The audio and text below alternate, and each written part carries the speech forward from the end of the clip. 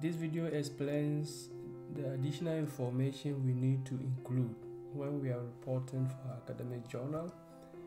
In the last videos, we look into different ways of reporting the result directly to Word.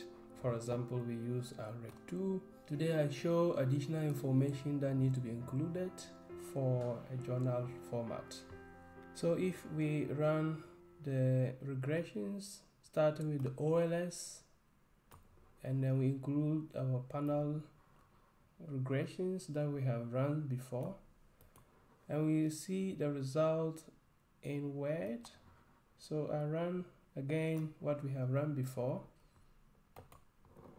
and then we see the result directly reported to the directory where we have specified. So I have run this, and you will see that it's recorded. So if I click on this one, it will open the result. Okay, this is how the result looks like. Starting from OLS, we did different regression techniques: random effects, fixed effects, Houseman and Taylor, and GMM. This is what we see. So if we are to report this is the information that the command will give us, but we need some additional information, and this is what this video explains. What additional information should we report in panel data analysis?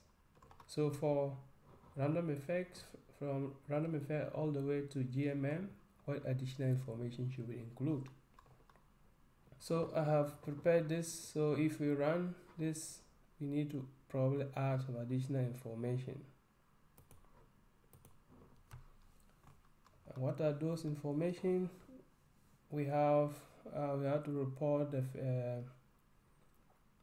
the overall model fitness. So we use the F-test for OLS regression and also for fixed effects regression. So here I report the p-value. So you see it's significant at 1% level. So we also show for the panels, we show number of instruments. This is valid for only GMM. So we show the number of instruments, and you also show the auto serial correlation first difference, which in most cases will be significant, and that shows that panel data techniques is really relevant. And you also show the second order serial correlation, the p-value. Here we have it to be 0.015, which is less than 0.05. Here we have a problem, but that's not what this video is about. We showed how to increase the number of logs in order to have this one log significant. Then after we have reported that, we need to report the Hansen test or the Sagan-Hansen test regarding the Houseman and Taylor. So for Houseman and Taylor, we need to report the Sagan-Hansen test. So here we have it, and for GMM also reported. This also needs to be insignificant. But again, this is not to explain how to make it insignificant. You may want to go back to the previous videos, and you'll see how to make these values significant. Then if you are running a series of dependent variables, a series of models, assuming here we have a different model, which is a panel data model, another panel data model with different dependent variable or different models, and want to test which of them Houseman test help you to test whether random effects or fixed effects is appropriate. So in that case, you need to also report the Houseman test. So Houseman test for all these, and to show that indeed what you have reported, you have followed the right method.